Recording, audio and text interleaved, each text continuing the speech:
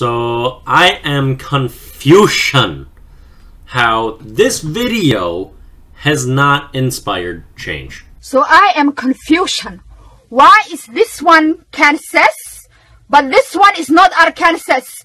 America, explain! Explain! What do you mean in Arkansas? It's probably hopeless if a video as well articulated as that in trying to drive change that is really deserving was not successful, but I'm going to try to do so as well and bring justice to this lady who is speaking for really everyone. Like, how is that not Arkansas? Nobody thinks that should be Arkansas, and so it's gonna cease being that way. I am simply going to be changing in Wiplish today the pronunciation of Arkansas to Arkansas. Normally I like to try to make things my own a little bit, but you know, this isn't something that I am originally thinking. People have been thinking this forever. And so we're just going to be changing pronunciation. I'm not going to put my own spin on it.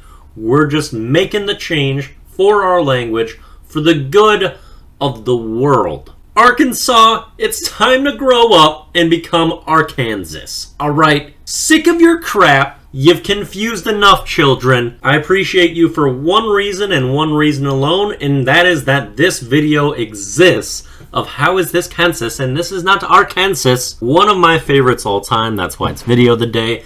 But other than that, you've only caused pain with the pronunciation of your name, so I will be making the change. Arkansas will be transferred to Arkansas from this point on.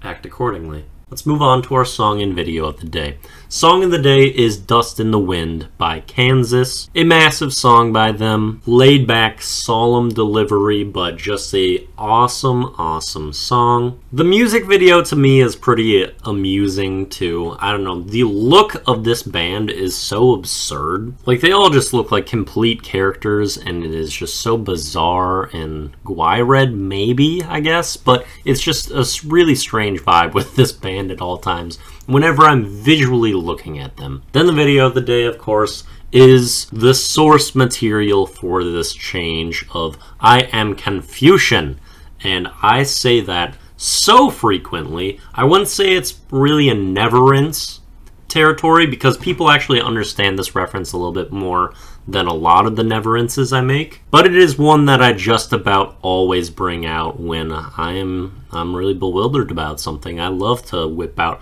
I am confusion, and I encourage you to do the same. That will do it for the Daily Do. Peace out.